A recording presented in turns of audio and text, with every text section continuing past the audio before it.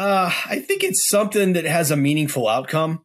And maybe I'm going to be a little pie in the sky here because it doesn't happen every day, right? Sometimes these things are these are moonshots.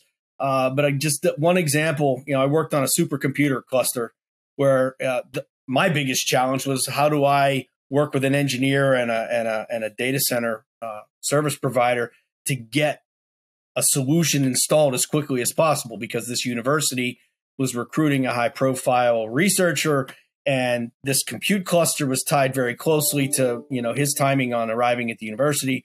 And so we were very successful with it, long story short, but that was great. But what really got me was when I got home after being invited to the grand opening of this facility, and, the lieutenant governor of the state of Georgia was there and talked about the tremendous benefit that this compute cluster was going to provide to, not just the local community, but, society in general with, looking for ways to cure cancer, running all the simulations on protein simulations and things like that were part of this research. And it's like, wow, most of the time I get a set of requirements. It's like, solve this problem.